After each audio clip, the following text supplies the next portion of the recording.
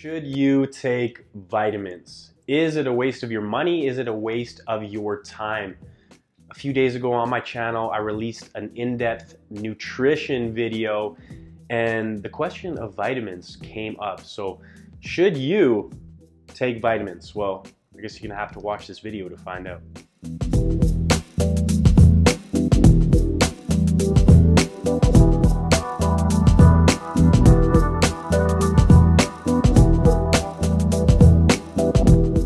Consuming vitamins on a daily basis gets expensive. And if you don't even have the food handled, eating proper nutrition, don't worry about vitamins and supplementation.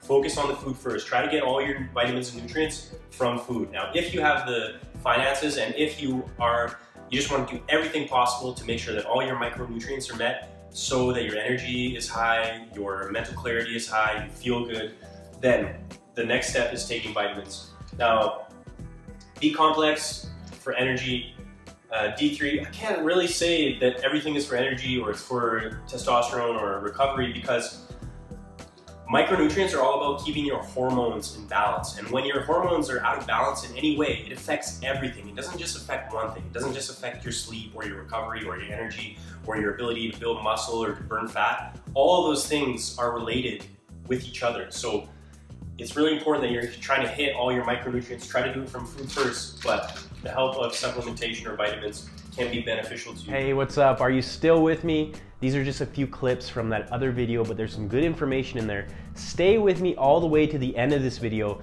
because I'm going to answer specifically, should you take vitamins? How often should you take vitamins? When should you take vitamins? And my top 5 vitamins that I personally take, but maybe you want to take as well. I bought one of these like an old man, a sickly person who has to take 20 medications. Instead of going in the cupboard and popping this pill, then open this, pop this pill, open this, pop this pill, I just put them all in there, set it up for the week, and then when it's time to consume it, you also have to become, instead of doing one at a time, I've just learned to take them all back. Let's see. Just pop them all in there.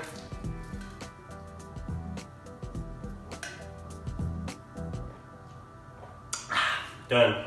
Move on with your day. But based on my research, B complex, think about energy, D3, vitamin D3 for bone health, for so many things actually. It helps you with your sleep as well, helps you with energy levels. Biotin for hair and nail growth. Kelp for iodine function to make sure your thyroid is functioning properly, which has a direct correlation to your testosterone.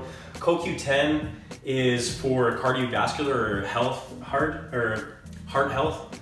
Magnesium, glucosamine, and even zinc, you can focus on or think about recovery, helping the muscles relax, release inflammation. But zinc and magnesium also, and vitamin D are also very important for muscle building, testosterone, and metabolism.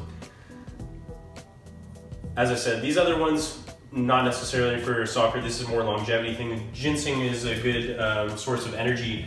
However, if you could get it in a tea, is the way I prefer to consume it, but it might be more powerful in supplementation form. Well, first of all, you should not be taking vitamins if your nutrition is not on point.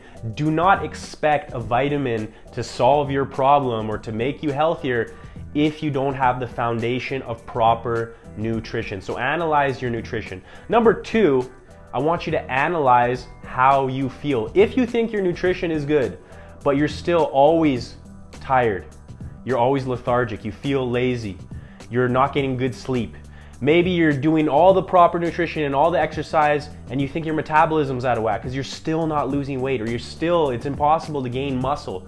Now you need to be honest with yourself. A lot of people say, oh, I'm doing everything, but really they're not. But if you honestly think that, well, maybe you need to look into vitamins. So let's say you are struggling with sleep.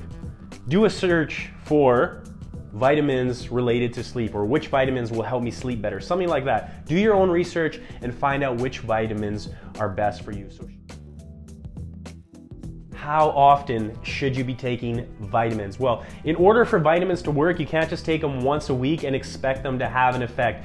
They need to get a consistent flow into the body. So you should be taking vitamins daily. Now, some vitamins will recommend, if you look on the back, they'll recommend that you take different dosages at different times. Personally, I don't really want to be taking vitamins 3 times a day, so I just do them all at once. And certain vitamins absorb at different rates, so you can't take 3 pills at once. You can only take 1 at a time. So different vitamins require you to take them at different times, but you need to get them on a consistent basis, so at least once a day. When should you be taking vitamins? Well, I talked about it briefly in those other clips. It's best to take vitamins with a source of fat. So if you've had a high fat meal, and that doesn't mean unhealthy fats, that means healthy fats. Let's say you had a source of avocado, some olive oil, some coconut oil, some nuts, some seeds. That would be the best time to take your vitamins because it absorbs more efficiently into the body. My top 5 vitamins that personally I take, but I think everyone should take a look at these vitamins. Number 1, vitamin D. We are all not getting enough sunshine, and vitamin D is important for so many different things as far as muscle development, your metabolism, your sleep, your bone health, all these different things. So vitamin D is number 1. Zinc and magnesium for recovery, but also muscle growth. Extremely important, a B complex. So B vitamins are very important for your energy levels, your immune function. Personally, B12 is one that I really focus on, but I get that from nutritional yeast or other fortified foods. For vegans, for vegetarians, you really have to look at your B12 levels, also your iron, take a look at that. But for everyone, B vitamins are so important for your energy. And the 5th and final vitamin that I would recommend you look into is kelp, but actually it's not the kelp. Kelp is seaweed. It's the iodine from the kelp. So it's an iodine supplement because iodine has a direct impact on your thyroid function, which is related to your testosterone. So if you feel like your testosterone is low, if you're a male, women also need to look into their testosterone levels. It's very important for your energy, for your muscle building, for your overall well-being. Take a look at an iodine supplement.